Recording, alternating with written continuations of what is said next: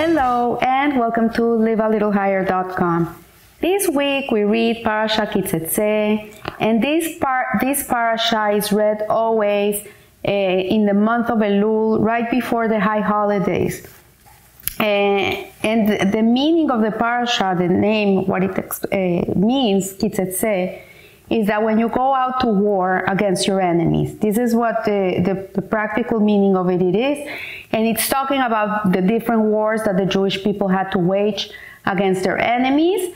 Nevertheless, it's also a spiritual war that is going inside of each and every one of us.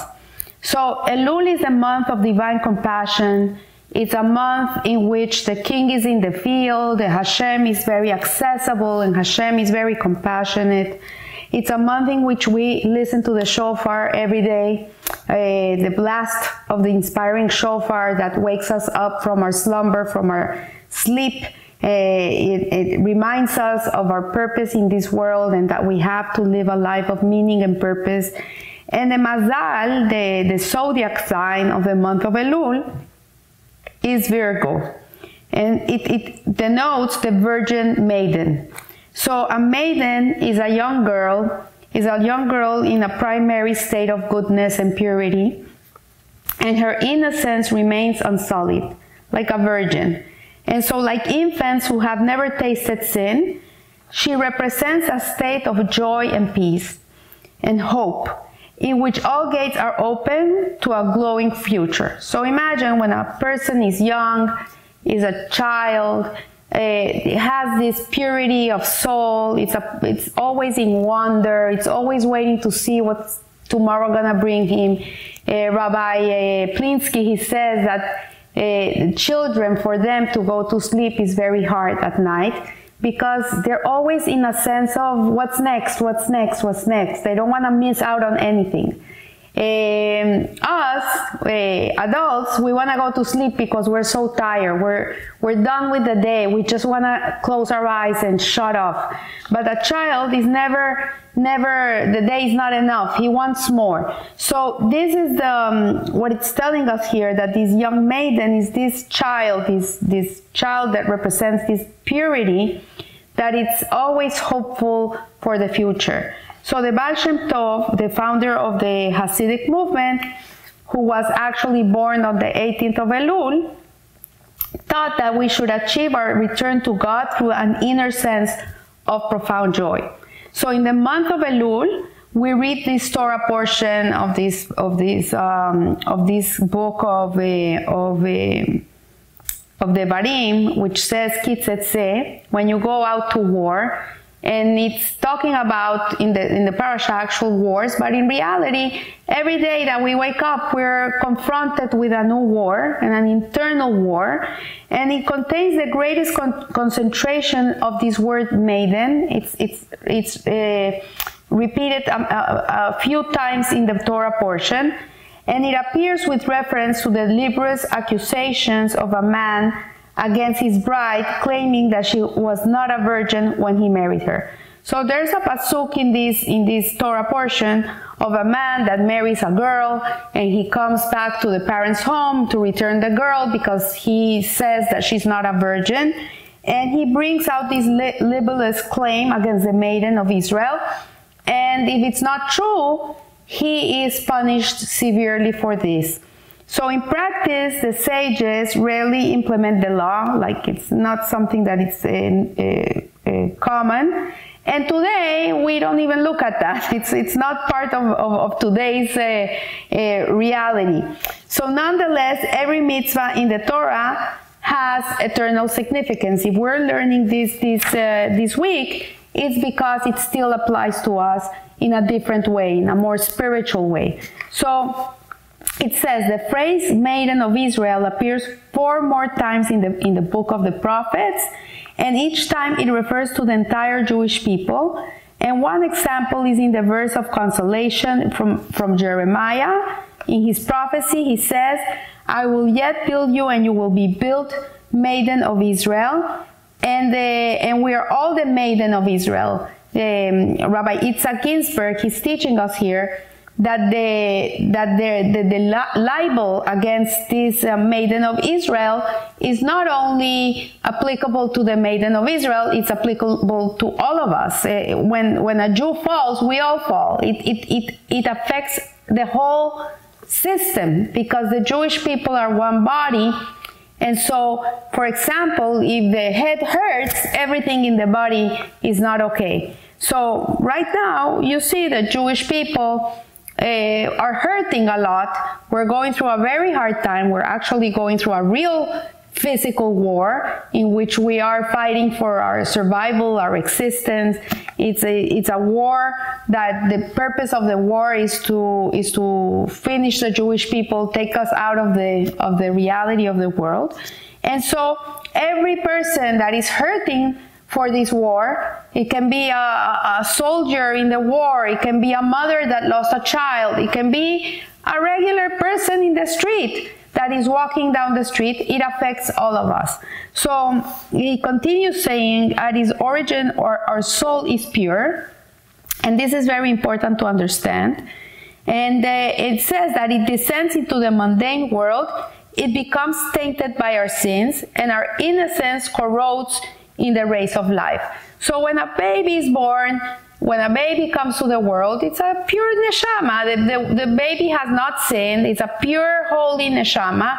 It comes clean of sins. It has not one sin. And life brings different challenges to this life. And while he starts growing up, he starts having failings. He starts doing things that he's not supposed to do.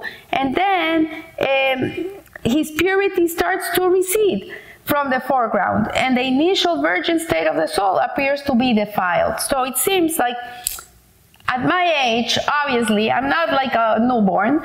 I have lived, I have done things, I have eaten things I shouldn't have eaten, I have said things I shouldn't have said, I have done things that I shouldn't have done. And so my persona as it is today is not in the same state as a newborn or a 1-year-old child or a 2-year-old child that is devoid of sin. So the collective has also fallen from its prime state from the peak of Mount Sinai, which is when we received the Torah. Mount Sinai, we were all like angels. Everybody was like one heart beating together. We were sinless. We were like newborns. And then they come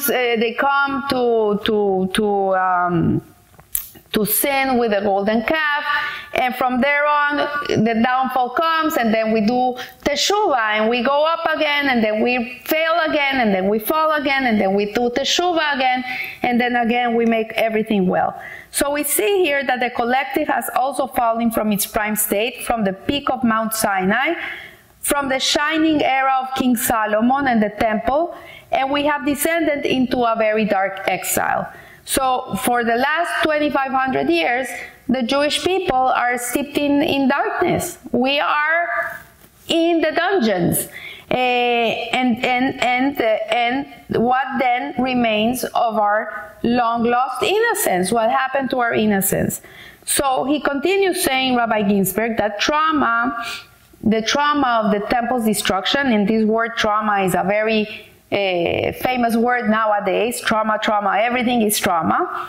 But it is true. We still are paying for this trauma. We still have collective trauma. And the feeling remains that things can never be the same. Look, last year at this time, we would have never imagined what we have had to go through the last 10 months, 11 months. It's been horrific. And every day we see the news, and it's heavy on the soul. It's very hard to cope with this reality in which we are steeped into. But what we have to understand is that yes, although it looks very dark, and one might think, okay, this is never going to end, and this is never going to be okay. That's when we have to come and understand, no, that's not the approach. That's not the right way to look at things. Because although we can be living through very difficult times, there's a point, there's a place in which our soul is as a newborn. Our soul is not tainted. There's a level of the soul that is still pristine. There's actually 5 levels of the soul. You have the nefesh, the ruach, the neshama, the haya, and the yehida. You have the nefesh is like the instinctive part of the level of the soul. You have the emotional level of the soul, which is ruach. You have the one that's called neshama, it's the intellectual level of the soul. You have haya, which is transcendental level of the soul, it's outside of the body. And then that haya connects to the yehida, which is a level of the soul that is up there with God. It never comes down, it's never sullied, let's say it. And that level of the soul is always perfect. And so because we have that level within us, not within us, it's actually outside of us, but it is connected to us, we always have the ability to come back and to believe that there's a rainbow at the other side of the story, that not everything is gonna be dark for us forever. So in Elul, as long as and difficult the year comes to end, because it's been a very hard year, this sense of descent becomes more pronounced. So now, right now, our hearts are heavy. What can I say? I'm not gonna paint the picture in colorful, rosy colors. Our hearts are heavy. It's sad. It's sad. We're going through very hard times. It's not easy to cope with the reality of Israel right now and the Jewish people. It's not easy. But on a personal level and the national scales, we feel depleted and out of hope. How can we rehabilitate ourselves to retrieve our virgin state of joy when we are no longer pure? So this is what Rabbi Ginsburg is gonna tell us right now, which is fascinating.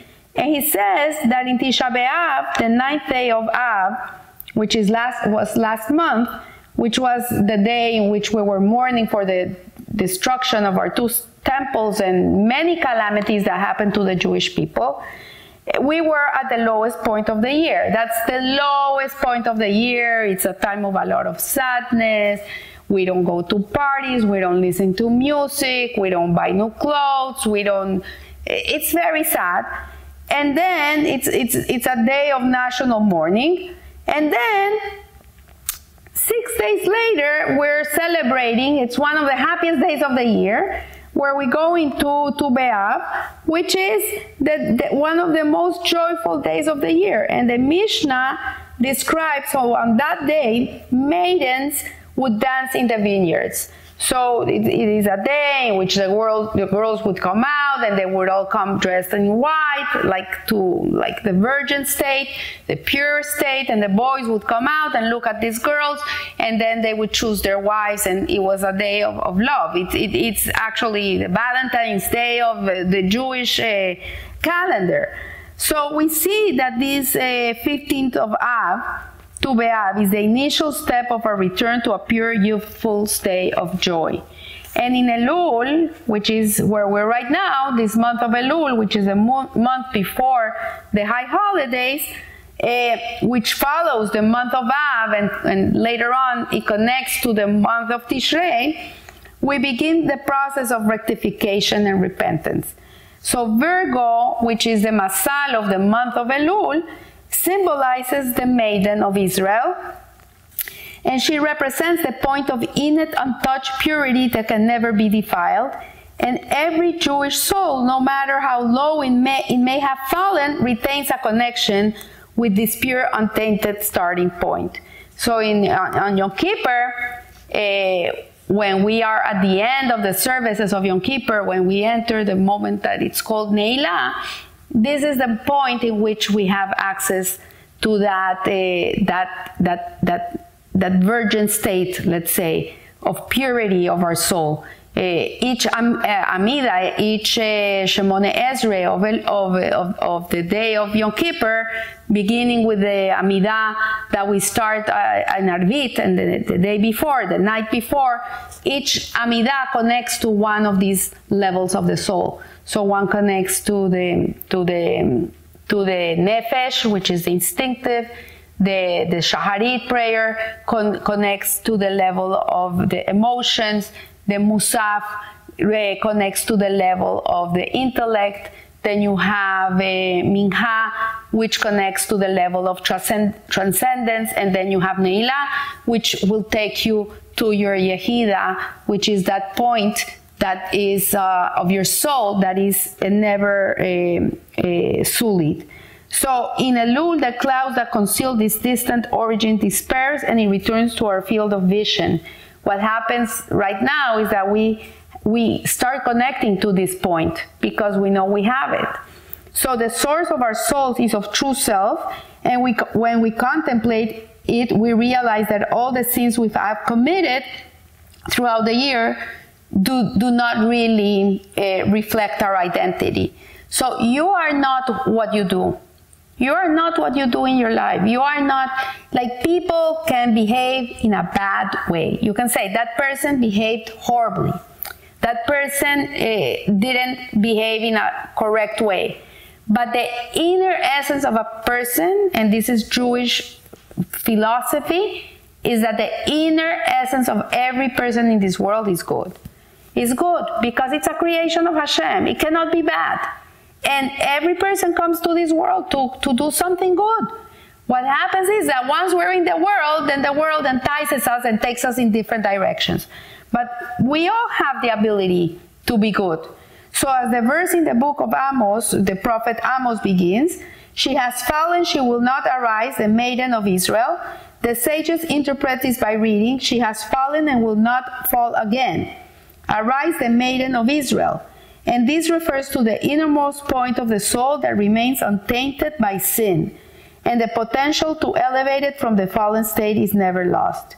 And then in the Zohar, Rabbi Shimon Bar Yochai, the master of the inner dimension of the Torah, of the mystical part of the Torah, he doesn't like this interpretation. He reads the verse literally. Once the maiden of Israel has fallen, she will not be able to lift herself again.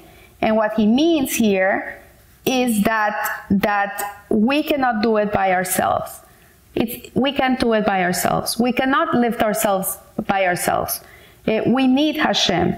We need God to help us rectify ourselves. If we don't have Hashem in the picture, you can never rectify whatever you did wrong. You have to have Hashem. And God himself reinstates the purity of the Jewish people by forgiving all their sins. So in the Hayenu, in the introduction of the parasha, it says something very beautiful.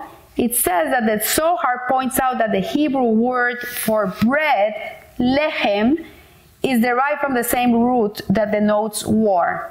And this symbolizes the concept of the continuous struggle between the base and sublime natures of man.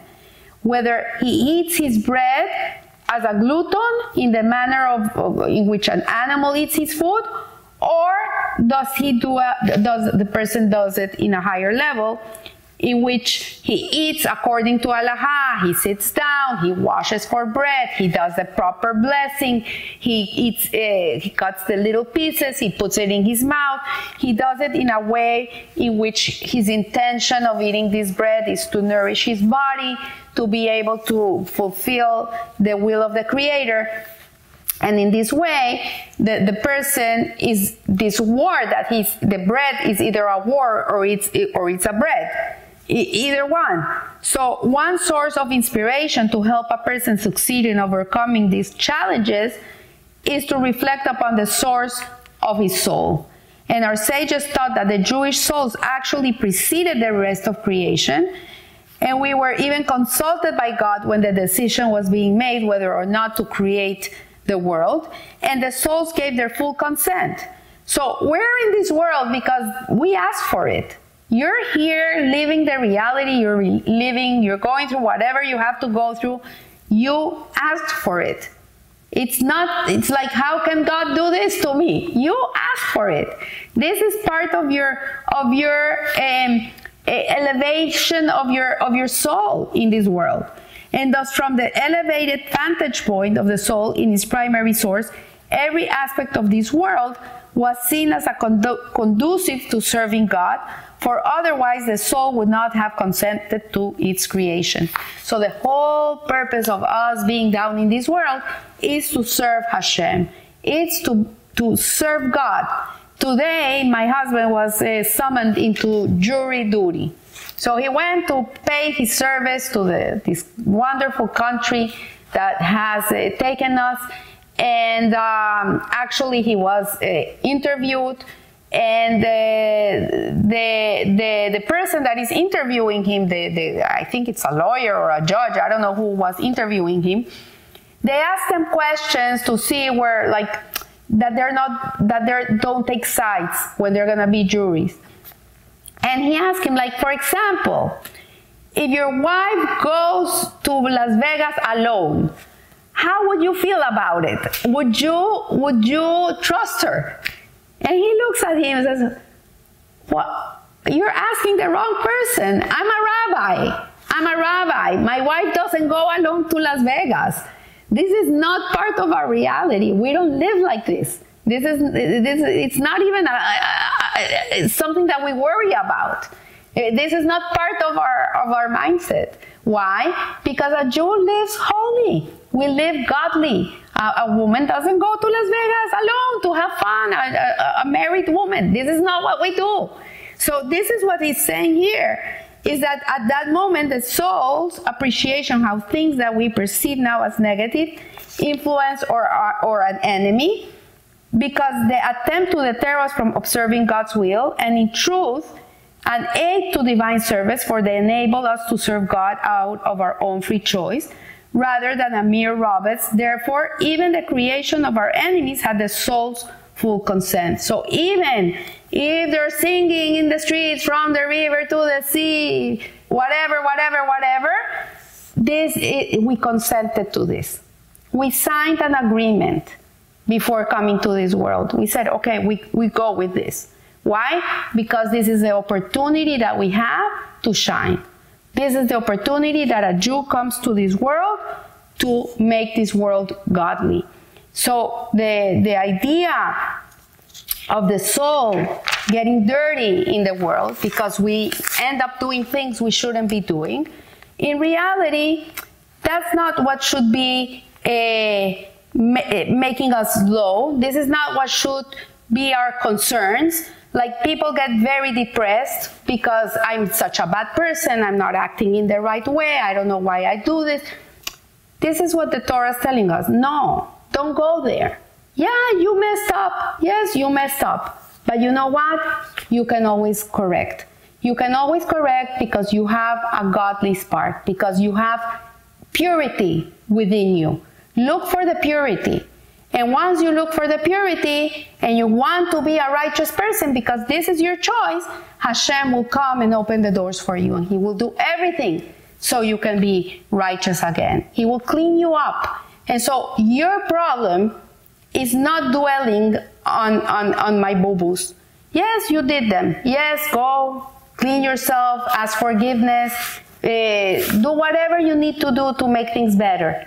But at the end of the day, you just have to turn away from evil and do good and tell Hashem, I'm here, hold my hand, please help me go back to that spark, that part of me that is like a maiden, that is the maiden of Israel. It's this pure, pure soul. So I leave you here. I wish you a blessed week, and remember, live a little higher. Thank you.